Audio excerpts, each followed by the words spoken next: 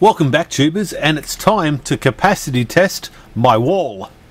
I have spent the last several days charging up to as close to top of charge as I can. It's a little bit silly to try and continue past this stage because I'm going to drop it back to 4 volts when I'm 4.1 volts after I'm done with this test. I can't put any more reasonable in there. These inverters have a limit of 58.4 and we're about 58.48 because this has a slightly high limit. So I've been charging with these all night. I've been charging with this all day to pump it all the way up as far as I can. So how this little test is going to work, we're going to run the Bitcoin miner as long as we can. Now it takes around about 10 amp draw, and we're going to see how many days, weeks, hours, whatever we can run the Bitcoin miner for on one solid charge. Now I'm going to turn off the solar, and of course we'll know the solar, there we go, it's just dropped. So the inverters are now pulling 2 amps. Yes, that's 2 amps 24 hours a day, 7 days a week when they're idle. I don't know what they use when they're running, but it's about 60 watts. We are also going to, we've got the inverters are on still. So the theory is I should be able to turn the switches off. I have never actually tried this.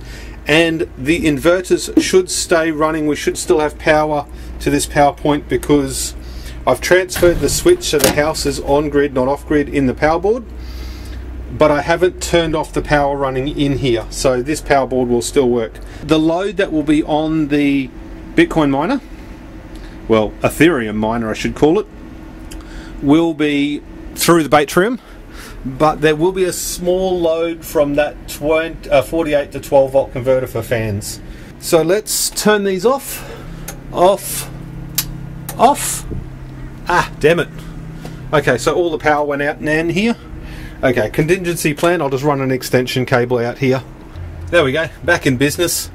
Interesting, I just had a look up in the workshop on the capture, and it turns out that these inverters are still drawing the same 2 amps even though they're turned off.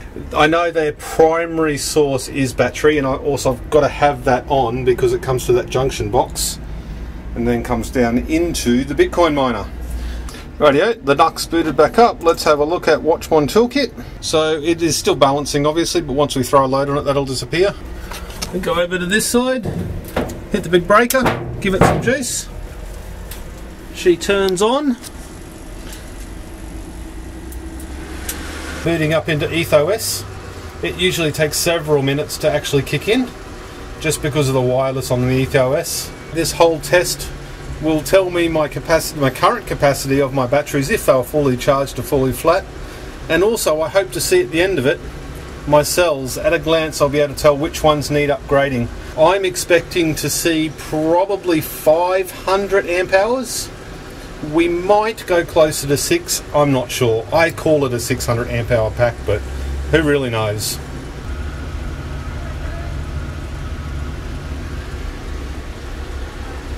And there we go, I just missed it, we just started hashing.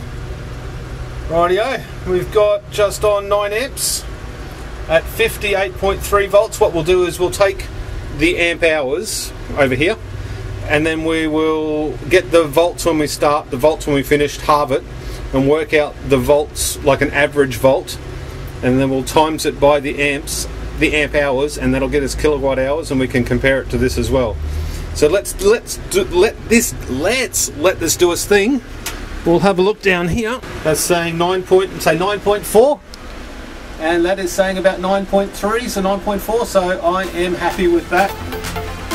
Rightio, battery hasher, do your thing.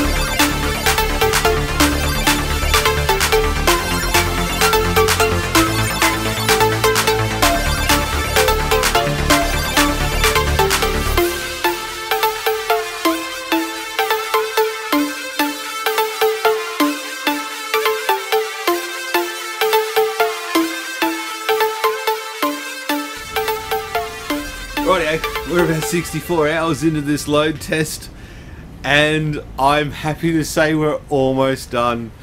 We're coming up on 600 amp hours draw from the batteries at about 530 watts. I'm really happy with the results. I got the results I expected. I've always said my battery's about 600 amp hours.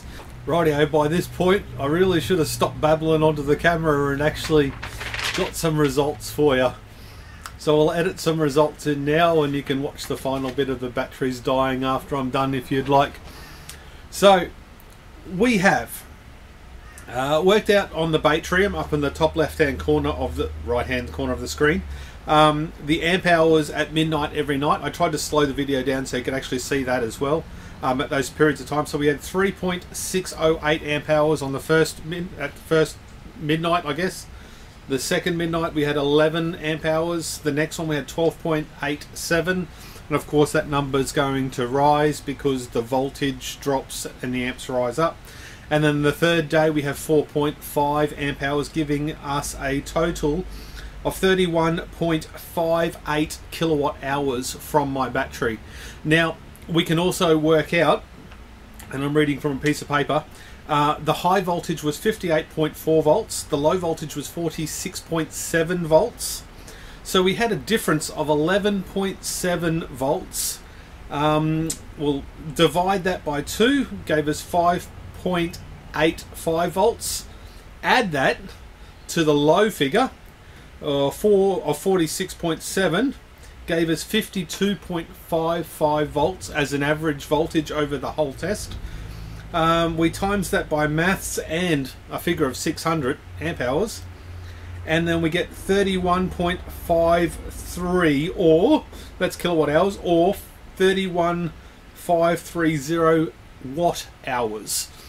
So the Batrium and the maths, my rudimentary piece of paper maths, works out good. Let's cut back to that's 63 hours. The caveat to that is 7 hours it wasn't actually hashing.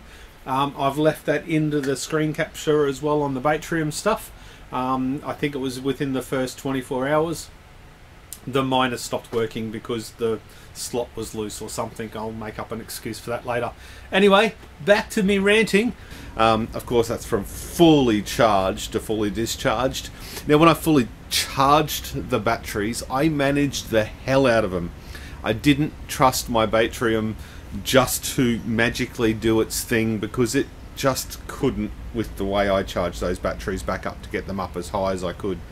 I really did use everything in my power to get those batteries to charge. I used every single cell charger I had to boost the lower packs. I turned the chargers on and off and on and off. Even though the Batrium does, does the balancing itself, it only does 1.7 amps max or something like that. So I really had to take care to do that. So if you're ever going to do this test, don't blindly trust the equipment you have. And that's not a bad thing about Batrium, it's just a reality about the industry that we're in. So let's move forward and let's have a look. We're going to go back to this computer here. We'll change the scaling on this computer. Now the scaling allows us, on the left hand side we've got 2.5 volts sitting there, and our lowest cell is currently 2.57 volts. So if we change the scaling a little bit, we go to, well, we'll just go to 1, or we'll go to 0 volt on the scaling. Enter, save. So it mushes it up a little bit, but it really does give us an idea of how much is left in the batteries if we were going to completely drain the batteries to nothing, which I'm actually going to do. The cells that are low, I'm going to use them as an excuse to replace them out with that one there. Will I test it again in the short term? Probably not. Even after I replace those cells, I'm probably only going to get another maybe 50 amp hours out of the batteries before other cells start showing their hand and being bad, because I'm using second-hand cells that I didn't put too much effort into building consistent packs. Anyway, tubers, this one's been a long one to make. I hope you enjoyed it. If you did, smash that like button. If you didn't, do the other one. It's all good. It lets me know. Thank you very much. See you on the next one.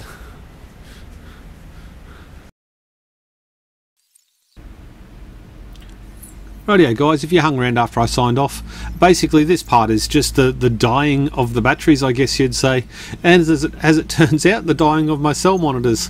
What I didn't realise was once the battery voltage, or the cell voltage, drops below, what is it, 2.1 volts, I think I worked it out at, it actually turns off turns off one Longmon, which is the lowest cell, and then as a result stops the communication, so the Longmon stopped working. But as you can see across the top, the bar's still ticking over. By the time we get to the end, we get 59.6 kilowatt hours plus the 2 or 3 kilowatt hours that it was in negative when I started, so we got to 600 kilowatt hours.